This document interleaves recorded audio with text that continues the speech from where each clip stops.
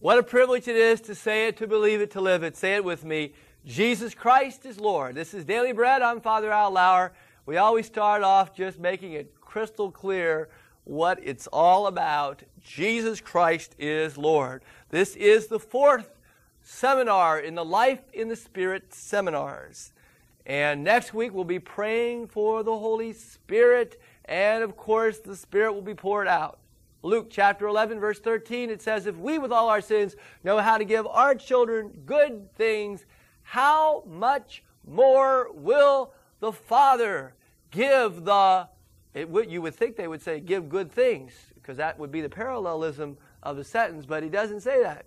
How much more will the Father give the Holy Spirit to those who ask Him? That's Luke 11, verse 13. It will happen next weekend, next week or next session, if not before. And all we have to do is be open to it. We've talked about expecting it. That was our first session, first seminar. Then we talked about needing it, needing the Lord, the Savior, the Spirit. And then last session we talked about not just expecting, not just needing, but thirsting for the Spirit. And now there's one more word. We just pick one word to focus on. Repent. That's the first word we hear Jesus say in Mark's Gospel, the earliest of the Gospels. Repent. The kingdom of God is at hand. If we can repent right now, I've been to Life in the Spirit seminars where everybody repented on the fourth week, really opened their hearts to the Lord, and they all received the Holy Spirit before we even got a chance to pray for them. God kind of jumped the gun. But He can do that since He's God. But repentance, this is crucial. When we repent, there's no way we will not receive a new outpouring of His Spirit.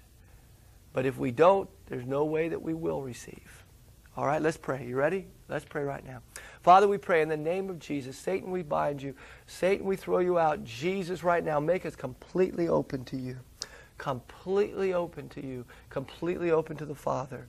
Oh, Lord, may we repent. Repent like we've never repented before. A baptism of repentance, an immersion in repentance. Holy Spirit, convict us of our sins. Holy Spirit, take us to the cross and show us the connection between the death of Jesus, our older brother, and the sins that we've committed. Oh, thank you, Lord. Lord, may we just get down on our knees and say, Lord, Lord, have mercy. I repent of my sins.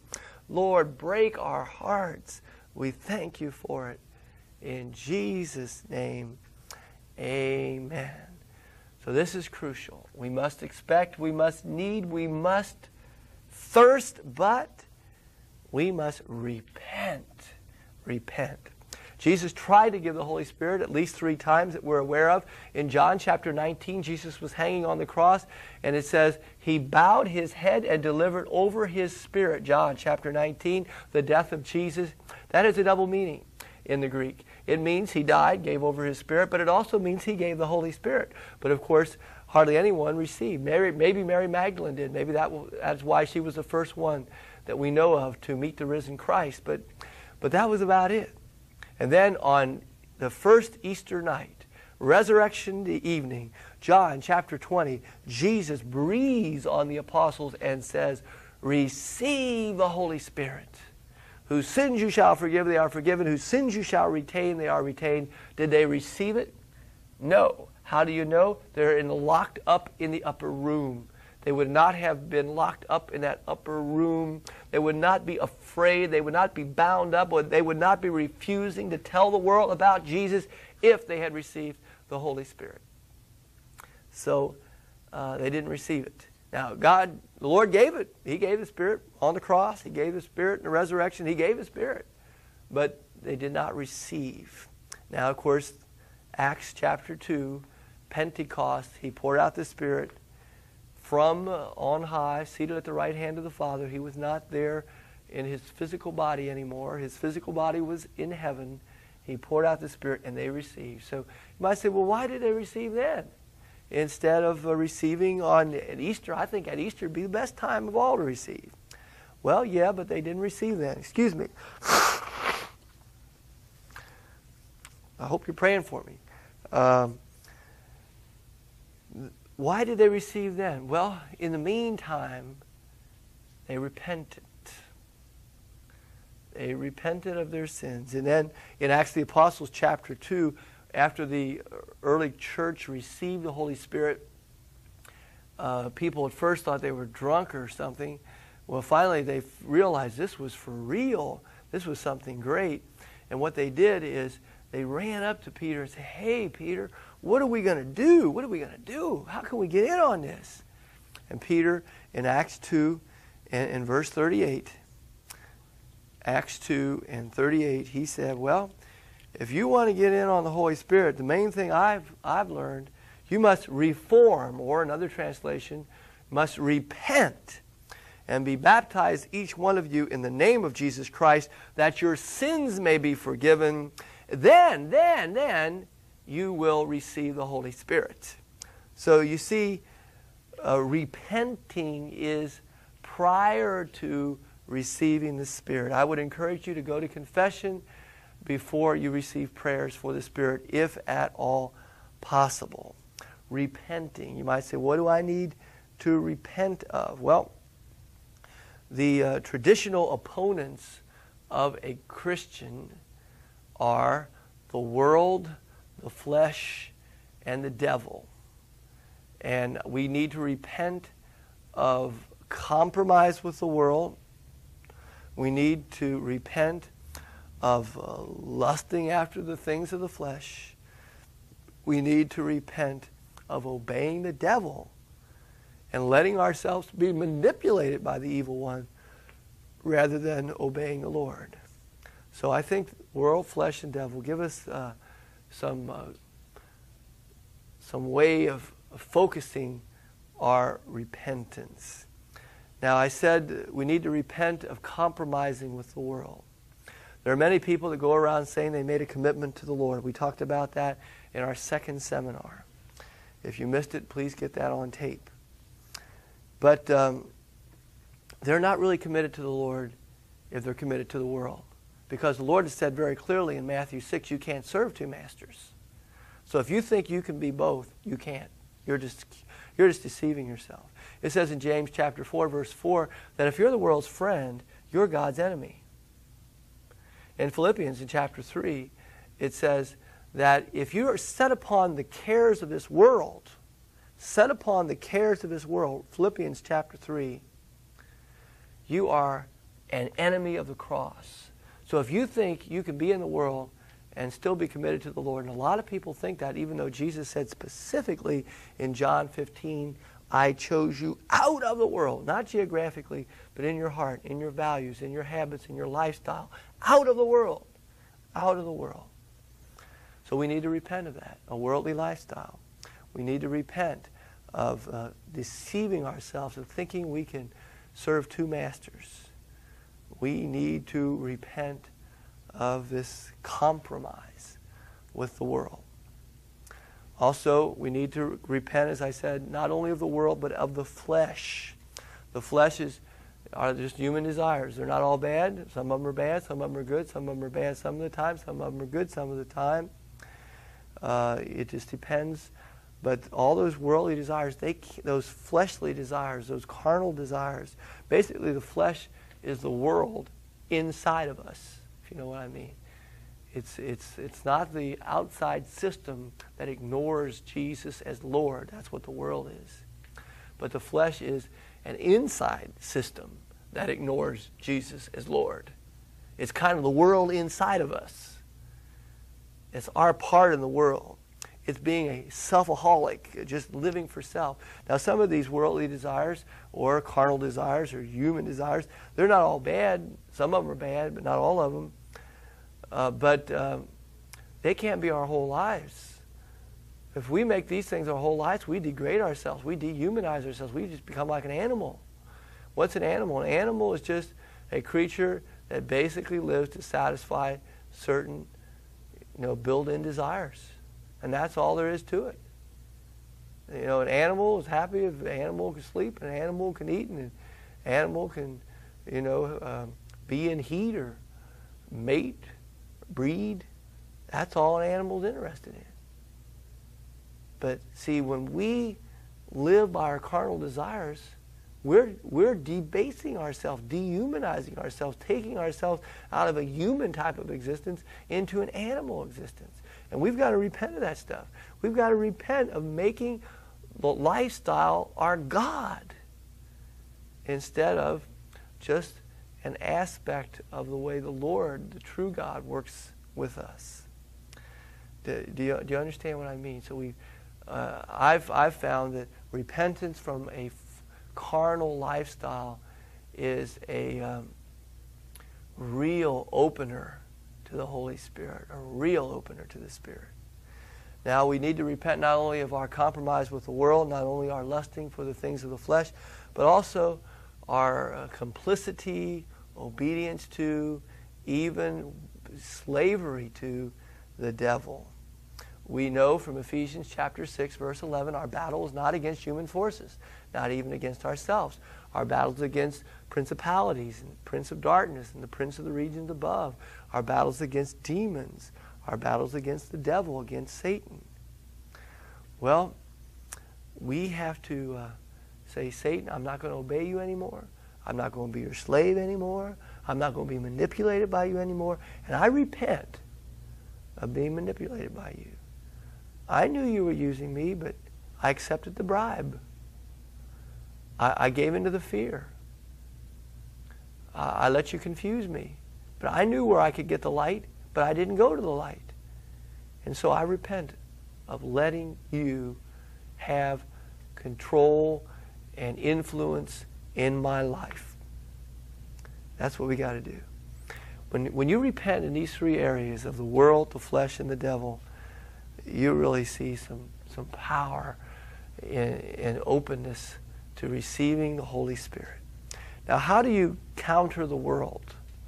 Well, you counter compromise with commitment. And I don't mean some sort of watered down commitment. That's just compromise. That's not commitment. That's just a euphemism, a lie for commitment. But I mean real commitment. I mean unconditional love. I mean being like Job. Say, God, if you took everything away from me, I'd say, the Lord gives, the Lord takes away. Blessed be the name of the Lord. Like in Habakkuk in chapter 3, he says, I don't care if there's any grapes on the vines, any sheep in the fold, any herd in the stalls, any olives on the trees, any figs on the trees. If I don't have nothing, if I just get shut out, I don't care. I don't care if I get shut out because I love you, Lord. I love you no matter what. I love you unconditionally. I love you. I love you. I'm committed to you. I'm not conditionally committed to you. I'm committed to you no matter what happens. If nothing ever happens that I like, I am committed to you. So you fight the compromise with the world by commitment, and I mean unconditional commitment to the Lord. You fight the flesh by confession. Confessing our sins. Confessing our lust, our desires. You know, most people, when you talk to them about their carnal desires or worldly desires, instead of confessing, say, you're right, I confess that's wrong. You know what they'll do? They'll usually be denying it. In this area of carnality, denial is part of the thing. When you talk to somebody who's giving in to the carnal desires of alcohol, they don't say, you're right, I confess it, that's wrong. You know what they say? They say, well, what's wrong with taking a little drink or two? You know, somebody's trapped in the carnal desire of smoking. And instead of saying, you're right, I confess, smoking's wrong, you know what they say? Well, I'm not shooting people. I'm not killing people. This ain't illegal dope. This is just a cigarette. Gosh. They don't confess it. You talk to somebody about masturbation, they confess that. That's wrong. That's a carnal desire. That's wrong to give in to that. Just say, well, wait a minute, all these people are out there giving people AIDS and passing on all the VD and ripping people off and using people for pornography and all I'm doing is minding my own business and I don't think it's that bad. Well, they didn't confess it, did they? They didn't confess it. And they say, well, you got to quit living for money. And say, well, wait a minute, you got to have some money. I said, I know you have to have some money, but that's not what I was talking about. You're living for it. I said, well, I might cut back a little bit. I think you're just overreacting. In the area of carnality, it's hard to get a confession, ain't it? You fight carnality with confession. You fight the world with commitment. And how do you fight the devil? With confrontation. Commitment, confession, and now confrontation. Commitment fights the world, confession fights carnality, and confrontation fights the devil. We just go up to Satan and say, in the name of Jesus, not my name ain't nothing, but his name is everything, and I'm giving my life to him, so I've taken on his name. In the name of Jesus, Satan, you get out of here. In the name of Jesus, I renounce you. In the name of Jesus, I renounce all your works and all your empty promises. I have authority over you. In Jesus' name, I am in authority over you because I am under the authority of Jesus Christ. I confront you, Satan, and you must flee from me. Resist the devil, and he must flee from you. James in chapter 4. So that's how you do it. That's how we express our repentance, in commitment, in confession, in confrontation. And when we start moving in that kind of repentance, I'm telling you, it's just wide open for the Holy Spirit. Here we got the Holy Spirit described as rivers of living water. And here we got this little thimble with a top on it that you'd be lucky to get an eyedropper in that. And how are you going to get these rivers of living water into this little almost needle's eye opening? You can't get much water in that. Well, when you repent, the top comes off. When you repent, you open up, and you just got a big openness, and the rivers just come pouring in, you know. But where are you right now in your openness to the Holy Spirit? You know, the Spirit's infinite. The Spirit's the third person of the Blessed Trinity. The Spirit's just bigger than big, you know. Where are you? Well, I'm about not that big. Well, it's hard to get an infinite ocean in that little space. But when you repent, there you go. Repent some more. Repent some more. Wow. This is really something. You see what I mean? So open up by repenting. That's what it's all about. I'm going to ask some of the people who are sharing with us maybe to share how the Lord's worked in their life in these areas. We don't have this all staged. We don't tell people this is what you're supposed to say ahead of time. We want these things to be, not canned, but just something the Lord puts in their heart as they hear the Word of God. And we don't want to program their reactions to this. We just want them to react as the Spirit leads them. So if any of our participants would like to share a witness about what I've been talking about, please do. Anybody want to share on this? Well, we told you we didn't program them, so that's the end of that. Okay, yeah. I recall in my life pretty much shutting the Lord out of my life and trying to get on with my career, my financial security. Yeah. And I recall one conversation I had with my boss where he said basically I was going no place in the company. And it was very devastating. It was as a result of being diagnosed with multiple sclerosis. And that night, I was just desperate. I didn't know where to turn. Everything I had worked toward has pulled out from underneath me. I got a vision of Jesus, and I wasn't even thinking of Jesus. I just got a vision of him and thinking, if he suffered, if I'm just one person and I'm suffering this much, and he suffered for all of us, how much he must have loved us and suffered. Yeah. And somehow that was just a little tiny opening, and he used that to draw me closer to him. And little by little, people just came into my life, and the big thing was to let go of a life filled with emptiness and sin, and just let him do the work. I think that was the important thing, just letting him move through other people, and then letting the Holy Spirit come in. Eventually, I was able to turn my life over to him, and I was healed of the multiple sclerosis. That's tremendous. working up to that. And so that was that realization of the emptiness led you to repentance. Is that be what you would say? And then that just just started it. It's kind of like the Lord by His grace. Here we got something that's kind of airtight. It just it won't. There's no way to get anything in there, and there's no way to pull it apart. Did you ever try to open something, and it just won't? There's no way you can open that. But the Lord by His grace, almost like getting like an ice pick or something, just penetrates that airtight seal, and then you can just start pulling it open, and you can really pull it way open if you want. So that's the Lord's grace. And then, but if we repent, it'll just open up. But if we don't, it'll just once again just close up again. But anybody else want to share too? I know okay.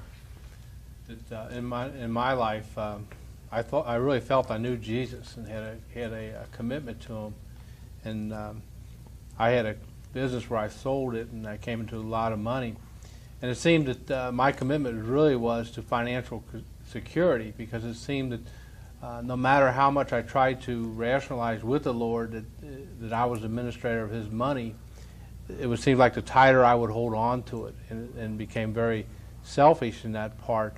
Yeah. And it kind of led me a vision one night to where I saw my hand clutching this thing that the Lord has given me, and it became more I clutched it, the more distorted it became in my hand. Yeah. And with the gifts, and it drew me to a realization that I didn't have that commitment to live that life that Jesus wanted me to, that I was saying that I was.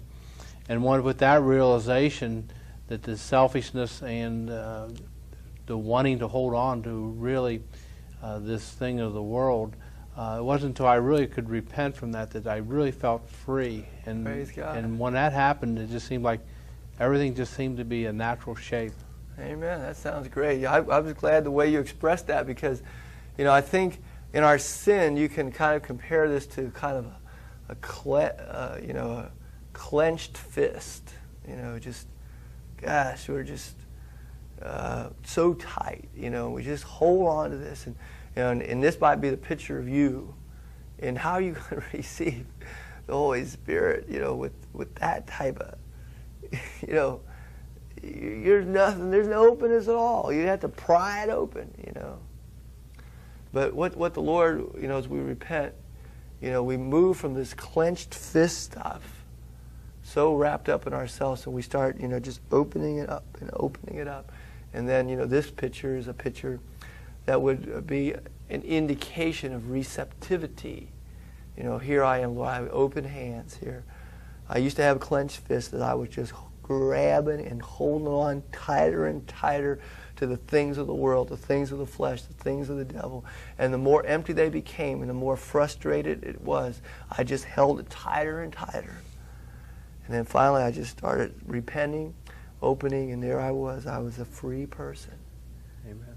You see what I mean? Now, where are you now from a visual imagery? Are you like this? Are you just starting to open up? Are you just wide open? If you're like this, and I don't mean with your hands, although that's a nice expression, but I mean in your heart, you're going to receive the Spirit. Now, I don't know how you're using these videos. Some are seeing them week by week. Some are seeing them in other ways. But between now and when you receive prayer for the Spirit, it's customary that the devil will just really fight you tooth and nail. He'll just say, I'm not going to let them get that new life in the Spirit, because when they get that new life in the Spirit, they're going to blow me right out. Right now I can do what I want, because they don't. The Spirit is not. They won't let the Spirit show them the truth. And I can do what I want, because they don't know the power the Spirit's got for them. And I can do what I want because I got them afraid. But once they get the Holy Spirit, I won't be able to push them around anymore. So He's going to fight you on this. So I encourage you, go to confession, and really step back from any kind of things that you look like you might really get kind of preoccupied with. Don't get sucked into some big messes. Just try to keep your eyes fixed on Jesus, and and you're going to receive. And don't fall for any distractions, if you know what I mean. So, all right, now we're going to pray. I hope you're ready to pray now. No, not clenched fist. You can do that if you want. Say, just give the devil hell, but we're not talking about that one. How about this one? Just open palms, wide open hands. Say, Father, I repent. I repent of all my sins. I repent of compromises with the world. I repent of lusting for the things of the flesh, even though I've denied these things. I repent of letting the devil manipulate me. I knew he was doing it, but I let him do it because I accepted the bribe and I gave in to the fear. I repent, Lord. I go to confession. I give myself to you. I come against you, evil one. Lord, open me up. Open me completely to the Holy Spirit. We pray in the wonderful and precious name of Jesus Christ. Amen. He is the rock that stands.